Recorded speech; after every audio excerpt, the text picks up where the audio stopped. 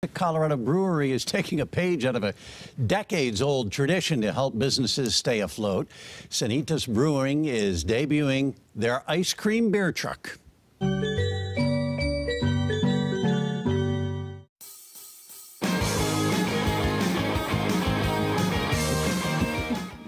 Never has the ice cream man looked more heroic. You got to have the music too, right?